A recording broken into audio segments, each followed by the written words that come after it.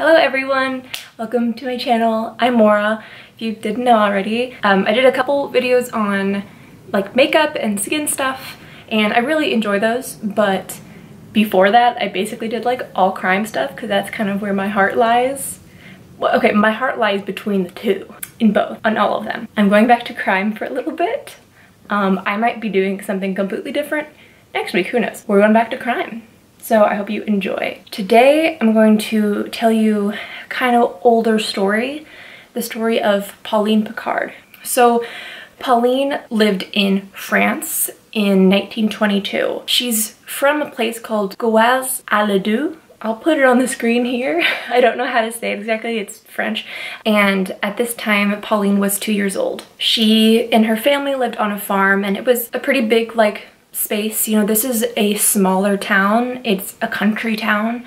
It's the kind of thing that you just would play out in, you know, the fields with your siblings. And I couldn't find an exact number of siblings, but it seemed like she had multiple kids in her family. And the story starts with Pauline playing outside. I have to make a note of this because I'm not really sure how people are now. When I was younger, I got to play outside a lot by myself, but it's changed a little bit now. Back then, especially if you were in the country, there was no reason not to just go play outside by yourself. You could literally just go out into the wheat fields or fields, corn, whatever, and be out there all day. It wouldn't matter because your house is right there. You're on your own land, so there's really no reason to not, you know? It's not weird for her to be playing outside alone. But that night, Pauline is missing. Her parents are calling her to come in. I imagine that her siblings probably went out and tried to find her. You know, she's 2. Maybe she just got lost in the maze of fields or something. Maybe she's distracted, maybe she can't hear them. So they go out, they try to find her, but they cannot find her anywhere. And unlike a lot of stories that we hear from the 1900s, basically, everyone actually started looking immediately. They even called in volunteers, they had their neighbors looking. Everyone was looking really diligently for Pauline because, I mean, I can imagine it's a 2-year-old, so how far can they go? But also they can go really far. If you've ever met a 2-year-old, they have boundless energy, but also they can fall asleep any second. So I can understand them kind of having to really get on it, you know? And now we know that it's really important, those first even 6 hours, first hour really of a child going missing is the most important. But even after all of their searching, they couldn't find Pauline. There was no news for weeks. They actually even put out a picture of her in newspapers and things across France because who knew? You know, they didn't know what it could have been. It's not like kidnappings and things like that were that well known at this point. Sure, they probably have, you know, heard horror stories every once in a while, but that's such a far and away thing. It would be more likely for a kid to have, you know, wandered off and someone found him, you know? And when a call from Cherbourg, when a call from Cherbourg comes in, I'm sorry if I pronounced that very wrong, which is about 400 kilometers away, things started to look up. They explained that someone had seen the picture of Pauline in the newspaper and they had a girl who looked just like her. And, you know, they're like, I don't know, but this could be Pauline. She's 2, she looks the exact same. So she isn't really talking much, but this could be her. They actually took a picture of the little girl, they sent it to the Picards, and the Picards obviously were like, oh my God, it's our girl. It had been weeks and somehow she'd gotten 400 kilometers away, but she was safe. And so they went, they got her, they brought her back. It was a little weird. They said that she didn't really recognize the parents, it seemed like, but they were kind of you know, it's been a couple of weeks and she's only 2 and maybe she's really scared still, who knows what happened. So they kind of were you know, we'll give it some time, which I get, that makes sense. And so they brought her home and her siblings recognized her immediately and were like so happy, and they're all obviously like super confused because it's like, where did you go? And she's only 2, so you don't really have the language to explain like took a bus, you know, or something. There's no way to explain. So I'm guessing the entire family was like, okay, glad you're home. Things were still weird. First of all, she was found 400 kilometers away. That's about 200 miles. That's really, really far. 2, Pauline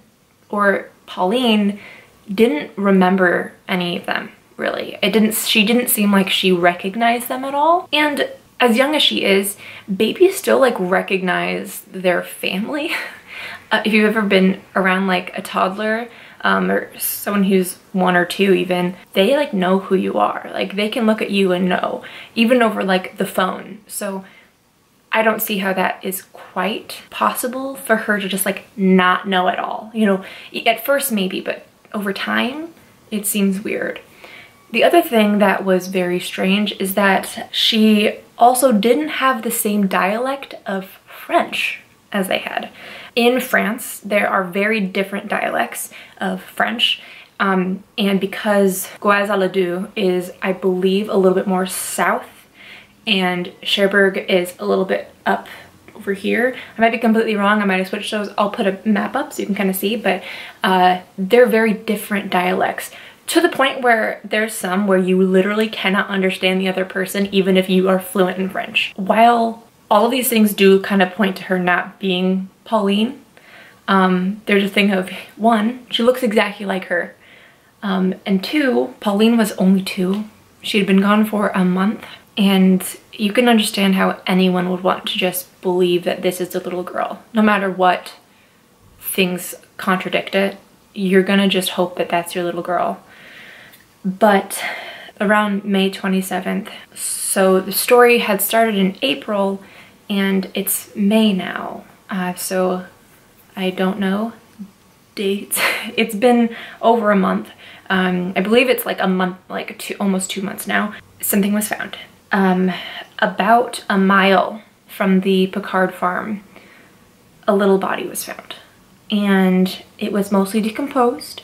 It was missing hands, feet, and a head. The clothing, which was found folded beside the body, matched the clothing that Pauline had worn when she had gone missing that day. There's a lot of things about this that are terrible, and really strange. They're pretty sure this is Pauline. They know it's Pauline at this point. But this spot, it was only a mile from the Picard home, and it was actually like fairly close to an area that was pretty well walked. It had been found by a cyclist who had been driving past, and it was like a route he took every single day. He was like, I'm here literally every day. It wasn't here yesterday. It's here now. I don't know what's happening. And another weird thing that might be completely, you know, a different story, but an adult skull was also found nearby. There's also this really weird bit about a farmer who had come to talk to the Picards around the time that they had brought home that little girl, who we now know is not Pauline, and he had kind of frantically and panicked asked them if they were sure it was Pauline. And, you know, they were like, yes. And then he muttered something that sounded like, I'm guilty, and then left. I'm not really sure what they did about that. I don't know if they told people about that. There was no follow-up. There's no follow-up about it. There's nothing that says like, oh, we talked to him, he just like felt bad for not being protective, or like he just thought that girl wasn't her. There's nothing. To recap, a 2-year-old girl goes missing on her family farm. A month later, a girl who is identified as Pauline, oh hello, is found 200 miles away. The little girl is recognized as Pauline, but she doesn't recognize them, and she has a completely different dialect of French than they have. Only a few weeks later, they found a decomposed body of a little girl without hands, feet, or a head, just a mile away from the farm, with the same clothes that Pauline disappeared in folded beside her. Are you gonna come up here? So I have a lot of questions about this because there's nothing ever said about what happened to the other little girl, because it's the person who brought her said like, oh, I just found this girl wandering around and she looks like Pauline. I have questions. Like, first of all, was that body that was found Pauline's? For sure. Like, do we know for sure? I would say yes. I would venture to guess yes. But where was the body when they were all searching for her? Or when the biker had gone past that spot every single day? And who was the doppelganger child? Like, what happened to her after this whole thing? I have a theory, and this might be my, like, I've been watching too much Shane Dawson conspiracies. I feel like a poor mother who cannot afford to keep her child, maybe, you know? And so she's like, there's this family who has a farm. My kid happens to look like her.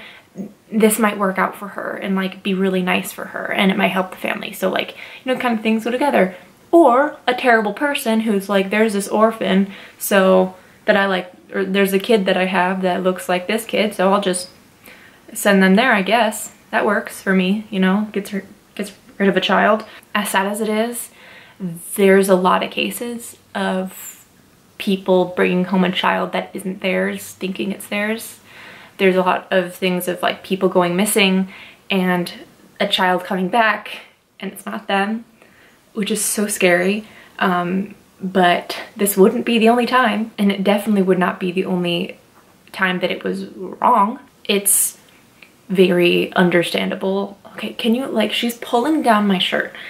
Okay. It's understandable for parents who lose someone to want to believe that that's their child. No matter how many things are going against it, even if your gut is like, that's not my kid, you're gonna want that to be your kid. And like, there's so much trauma that honestly, even if it was for sure your kid, there's plenty of cases too of like, you just like not even registering it because you've just gone through so much. Oh, she's being so cute. You're being so cute. Thank you. That's the end of that story. The story of Pauline Picard. Thanks for your butt. Obviously it's unsolved still, but I'm happy that they found her. They could, you know, put her to rest in some way. And hopefully one day we'll know what happened, but I kind of doubt it. But that's the story. I hope it wasn't too long, and I hope you guys enjoyed it. Thanks.